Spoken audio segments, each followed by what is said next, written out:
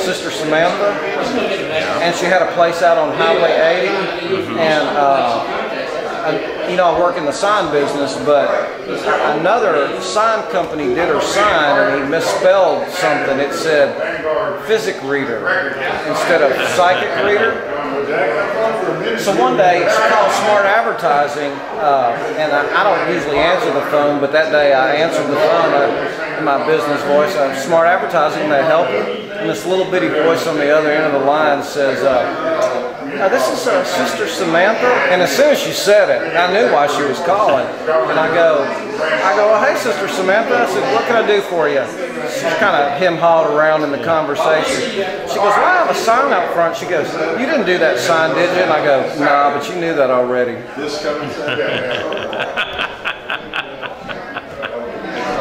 That's good. It took you a second to get it. Okay, now go ahead and So, well, you know, it's hard for me to interview you because I think I know too much about you, but one of the things I really like about you, Dennis, is that you continue to pursue your art. Yeah. And I've seen you really evolve a lot. What's inside of you that makes you do this?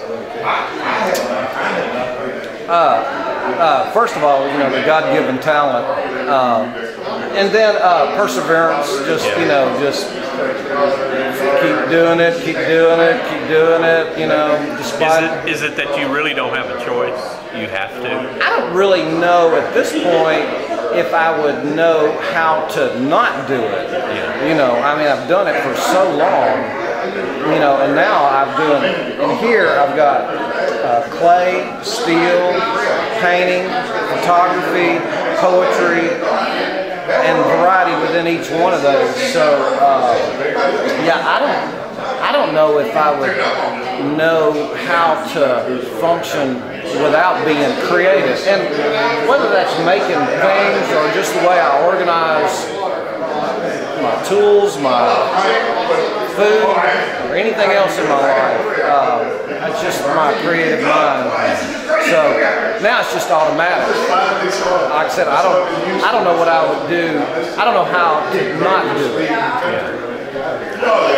So you all also cover, as you said, many styles and continue to evolve. What would you say best represents what right now that you're thinking about when you're making? What are your style, or what are your influences? I don't know. I mean, I like patterns. You know, patterns in people and what they do, like in advertising, how people look at things, how people see things, patterns in the design. You know, I love the Sharpie. I use a lot of this cross-hatching pattern, which certainly is nothing new. It's in a lot of my pieces. I think my being in art and advertising for so many years, I think you can see the influence of the advertising in my visual art. And probably can see some of the influence of my art in my advertising. Is there one you would want to go stand by and talk about? I tell you what I want you to talk about. Oh, okay. This, because I saw this when it was still clay over in Erin's workshop before she fired it. Yeah. I was over there doing a video for her. You know, she was trying to win a pottery wheel thing. Well, where this came from? Are you ready? Are you fine? Okay. Susan Spears with the museum, and Curtis Graff and myself, we jury a show at Longview Museum of Fine Arts, and it was a student art show, Longview area high school student art show. And this one kid made a little gas can, a little red gas can with a nozzle, and it was called the Crunk Can. And so, and I have the piece now, but at first he wanted a little too much money for it. And I said, well, I'll just make that myself. And then one day, and I had done the Caddo pieces, and one day I did these Caddo Crunk cans, and I've done about 4 or 5 of them, and I think it's the only one I have left. But it's just this, like an oil can picture, I don't know, with the cat overleaf in it. That's how that came about. I really like that. Apparently other people do if you only have one. Yeah, Diane Solomon has one, Claudia Lowry has one. I think I have 2. The other one I have, the finish didn't come out well. I could refire it, I might refire it at some point in time. I appreciate the opportunity, Marshall, CVB, Convention Visitors Bureau, doing this for, not doing it for me, but allowing me to do something here for the community and people. This really is neat. All artists get highlighted. Yeah, they've done a good job. Yeah. I appreciate them.